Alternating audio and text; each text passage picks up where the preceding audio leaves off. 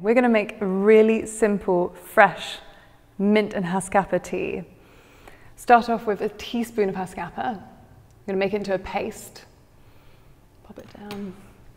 Boiling hot water, just a few drops, that's enough. Stir it into a paste. Look at that purple. Have you ever seen anything like it? Smells amazing. Okay, that's really good.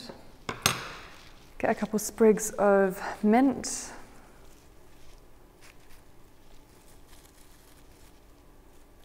Chop the ends off. Give it a good bashing. Brings out all the mint flavors. Pop it in. Get a wedge of lemon. A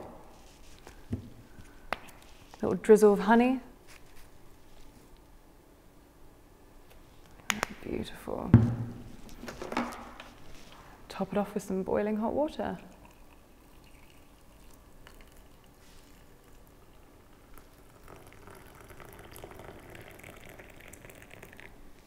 There you have it. Really easy, fresh mint Haskapa tea.